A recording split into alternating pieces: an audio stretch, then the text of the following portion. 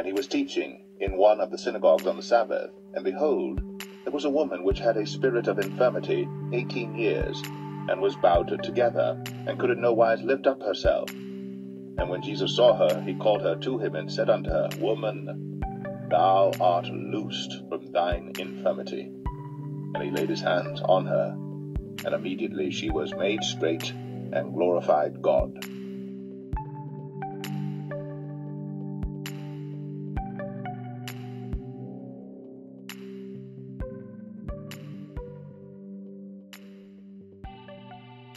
Israelites, it is extremely important that you know who your oppressors are.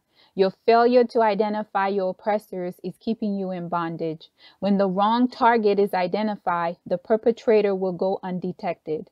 While you are distracted with the wrong target, your oppressor continues to destroy you. Many people's reality is based on what they can see. The Most High said in the scriptures that we must live by faith and not by sight. For we walk by faith, not by sight. In addition to living by faith and not by sight, Yah said, what you perceive as reality, the seen things, are temporary. However, what is unseen is eternal. For we look not at the things which are seen, but at the things which are not seen.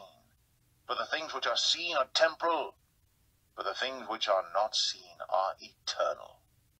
The physical realm is temporary and the spiritual realm is eternal. The reason the physical realm is temporary, whatever is taking place in the spirit realm will change the outcome in the physical realm. If you are under demonic oppression in the spirit realm, it will manifest in the physical realm. Once you digest this knowledge and begin to engage in spiritual warfare, you will gain victory in the spirit realm. Your victory will transfer to the physical realm, changing your condition. This is why your situation is temporary in the physical realm. You should never make your temporary conditions, the seen things, permanent.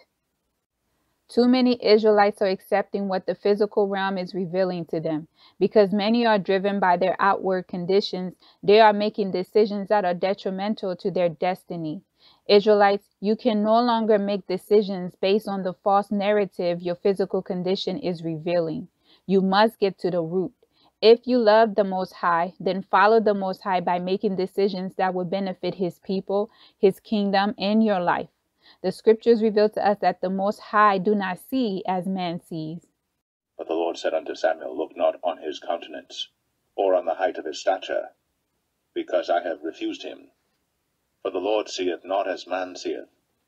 For man looketh on the outward appearance, but the Lord looketh on the heart. The Most High's ways are higher than our ways, and His thoughts are greater than our thoughts. It is important to the Most High that His people know who their oppressors are and how to identify their oppressors. If you can identify the right target, you will no longer be under demonic oppression. If you are suffering from a cold but you take medication for pain, will the pain medication cure the cold? You can take as many painkillers that you want. It will not treat the cold. When you take the right medicine to cure the cold, that is when you would be healed.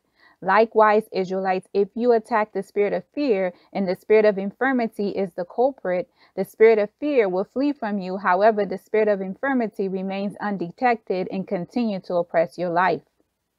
You have to examine yourself, Israelites, to identify your oppressors. If the spirit of fear is oppressing you, attack the spirit of fear. If the spirit of infirmity is oppressing you, attack the spirit of infirmity. If both the spirit of fear and infirmity are oppressing your life, attack both spirits.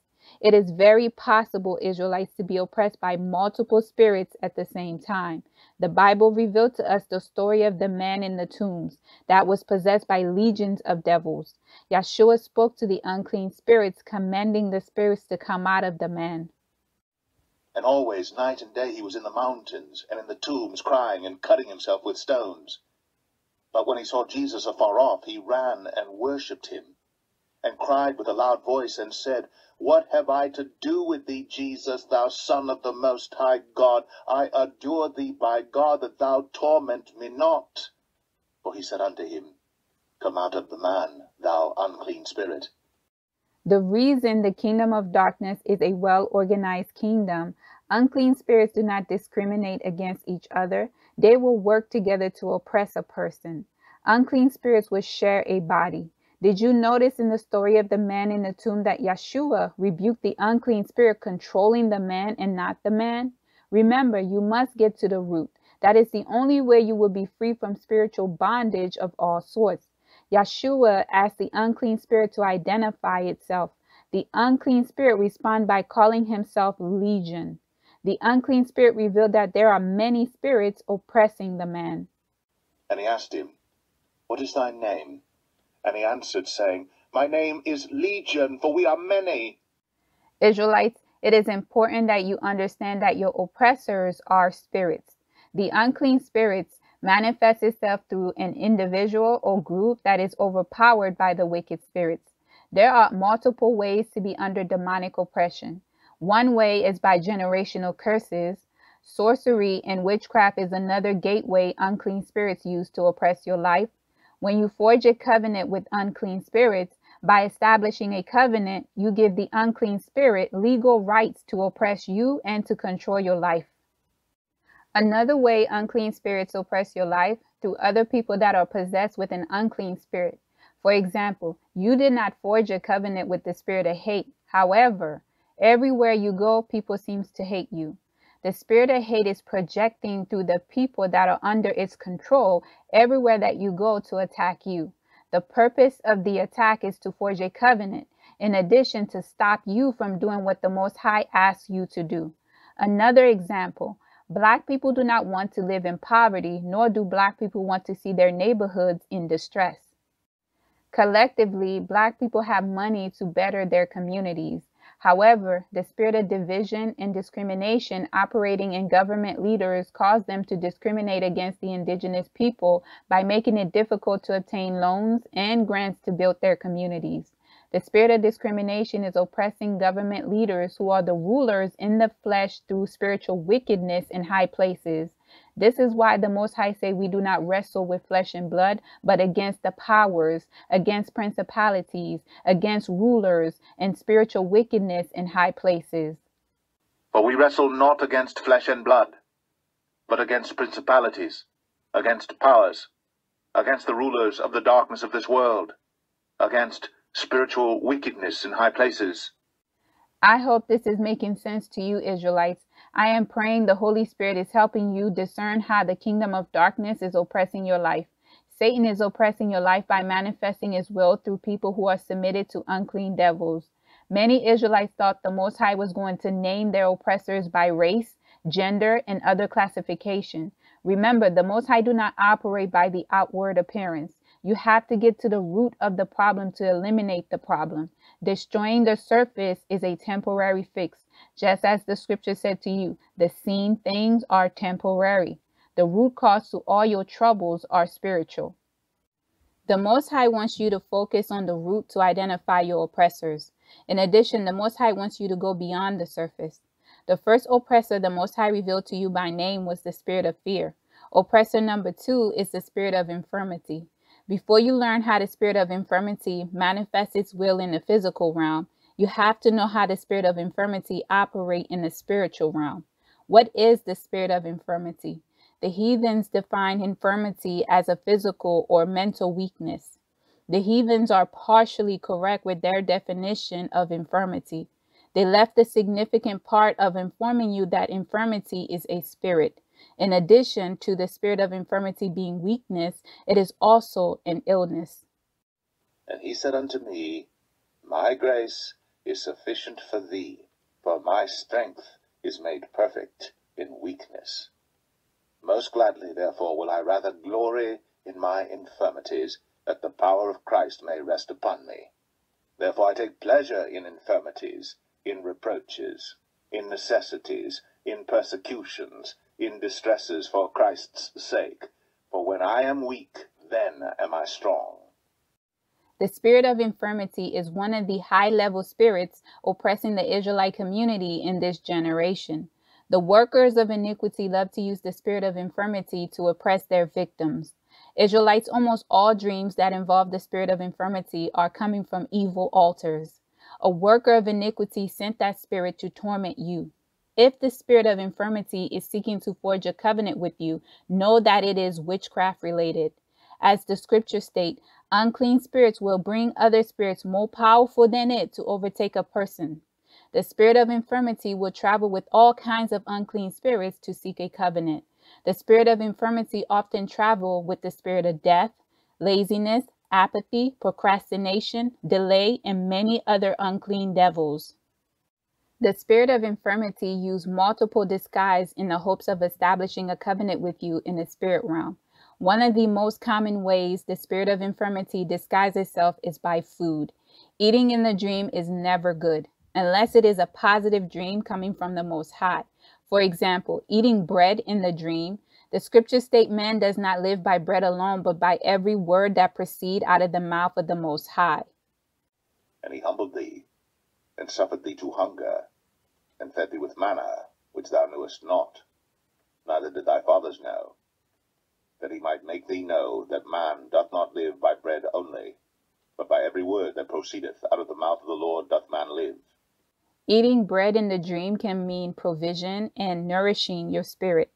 Another example, when the Most High said to his prophet Ezekiel to eat the scroll was filled with the words of the Most High.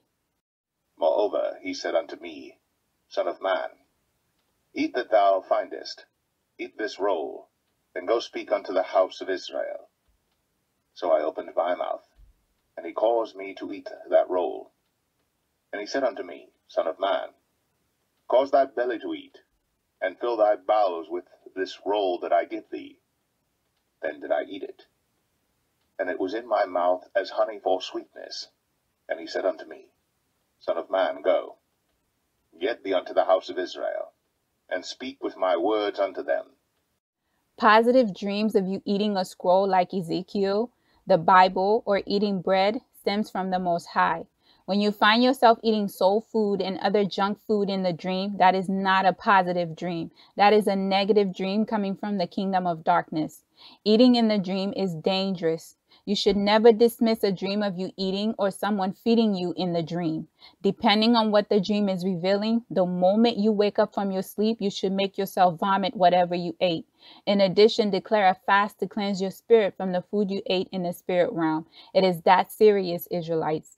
The Most High used symbols to speak to you in the dream, just as I illustrate to you about eating bread in the Bible. The bread was a symbol of provision and nourishment to your spirit. You do not need to eat a 4-course meal and dessert in the spirit realm to sustain your spirit. Your spirit never sleeps, nor do your spirit get tired. Only your body gets tired. That is why you sleep to rest. When your body is resting, your spirit is in the spirit realm interacting with other spirits. You only need to eat in the physical realm because you have flesh. Eating food nourishes your flesh only. There is no need for you to eat food in the spirit realm. Some things are made for the physical realm only, and eating is one of them. You perceive that you are eating your favorite meal in the dream. However, your favorite meal could be the spirit of death, the spirit of infirmity in the form of a heart attack and many other diseases. Eating in the dream is a smoking mirror. You are actually eating the spell that was cast on you. Another way the spirit of infirmity disguises itself in the spirit realm when you receive an injection. Someone inject you with a needle. What portion was in that needle that person inject you with? The two examples given are two common ways the spirit of infirmity show up to establish a covenant with you in the spirit realm. If you do not rebuke the dream, a covenant was forged. Whatever spell you ate will manifest in the physical realm. If your spirit is sick in the spirit realm, your spirit will be sick in the physical realm. Remember, your spirit is the real you. That is why it is important to seek deliverance right away when you find yourself eating in the dream. Alternatively, after any wicked dream that results in a covenant. If you see yourself vomiting the food right after you ate the food in the dream, that is a good sign. Your spirit is fighting back and the Most High has intervened in your situation. The covenant the unclean spirit hoped to establish was denied. Although you achieve victory in the dream, always pray and break every wicked covenant made knowingly or unknowingly the moment you wake up. How does the spirit of infirmity manifest itself in the physical realm? When the Most High made his people in his image and likeness, His creation is to represent the Most High and all his glory. The Most High did not create his people to be lazy with no energy. In addition, plagued with all sorts of infirmities. The spirit of a man will sustain his infirmity, but a wounded spirit who can bear? You are supposed to be vibrant and full of energy. The scripture revealed to us that Moses was 120 years old when he died, and he never lost his strength. And Moses was 120 years old when he died. His eye was not dim, nor his natural force abated. The spirit of infirmity focuses on your weaknesses and plague your body to slow you down. The person deteriorates slowly, the result is death. That is why the spirit of death travel alongside the spirit of infirmity. Israelites, there is a reason the Most High informed his people of clean and unclean food. Not all flesh is edible. By the way, unclean spirits can possess animals as well. If you go back to the same story of the man in the tomb, the spirit legion asked Yeshua to cast him and the other unclean spirits into the pigs. And he besought him much that he would not send them away out of the country. Now there was there nigh unto the mountains a great herd of swine feeding. And all the devils besought him, saying, Send us into the swine, that we may enter into them. Pigs are unclean animals, and the Most High do not want his people to consume pork. Israelites love to eat all kinds of food. When someone plagues a person with a deadly disease, their goal is to paralyze their victim and eventually for the disease to kill their victim by a slow death. Israelites are plagued with all kinds of disease. I know many Israelites who suffer from some sort of knee problems. That is the spirit of infirmity manifesting itself in the physical realm. Thyroids, heart attack, cancer, and many other illnesses that your body is plagued with are spirits. Obesity comes from the spirit of infirmity. But so much the more went there a fame abroad of him, and great multitudes came together to hear, and to be healed by him of their infirmities. Remember, the spirit of infirmity focuses on your weaknesses. If you cannot control the amount of food you eat, your overactive craving stems from the spirit of infirmity influencing you to overeat. The spirit of infirmity makes you lazy. That way you will operate on low vibrations. If you are operating on low vibrations, you are not alert. Addiction stems from the spirit of infirmity. Drugs, prescription pills, medicine is the spirit of infirmities manifesting itself in the physical realm. Mental illness is the spirit of infirmity. GMO, addiction, obesity, medication, and all sorts of diseases come from the spirit of infirmity, manifesting itself through individuals bound by that spirit. And he stood over her, and rebuked the fever, and it left her. And immediately she arose, and ministered unto them. Now when the sun was setting, all they that had any sick with divers diseases brought them unto him, and he laid his hands on every one of them, and healed them. And devils also came out of many, crying out and saying, Thou art Christ, the Son of God. And he, rebuking them, suffered them not to speak, for they knew that he was Christ. Your doctors will say it is arthritis, cancer, HIV, the flu, and a migraine. All of these bodily injuries stems from the spirit of infirmity, and you do not have to tolerate these devils plaguing your body. You do not need surgery and prescription pills to get rid of the illness. If you want a temporary fix, then take the prescription drugs and have surgery. The illness will return. If you want a permanent fix, get to the root, and the root is spiritual. The kingdom of darkness wants you to treat your bodily illnesses with worldly treatments. Israelites, how did the Most High say a spirit would flee from you? Submit yourself to Yah, resist the devil, and he would flee from you. Submit yourselves therefore to God. Resist the devil, and he will flee from you. Israelites, all manner of sicknesses are spirits. You do not have to tolerate the illnesses plaguing your body. Do not allow any spirits to torment you for multiple years. The scriptures reveal to us of a man who was plagued with an infirmity for 38 years. When Yeshua saw him, he asked him if he wanted to be healed. The man went on to explain to Yeshua why he could not be healed. Yeshua told him to pick up his mat and go. And a certain man was there, which had an infirmity 38 years. When Jesus saw him lie, and knew that he had been now a long time in that case, he saith unto him, Wilt thou be made whole? The impotent man answered him, Sir, I have no man, when the water is troubled, to put me into the pool. But while I am coming, another steppeth down before me. Jesus saith unto him, Rise, take up thy bed, and walk. And immediately the man was made whole, and took up his bed, and walked. And on the same day was the Sabbath. The man's faith healed him. He did not need to see a doctor and take prescription pills to treat the illness. Yeshua asked him if he wanted to be healed. The man followed Yeshua's instructions and he was healed. You have to believe, Israelites, that the Most High can heal you. If your faith is not strong enough, say to the Most High, just as the man who was asking Yeshua to heal his child, I do believe, but help my unbelief. And they brought him unto him. And when he saw him, straightway the spirit tear him, and he fell on the ground, and wallowed foaming.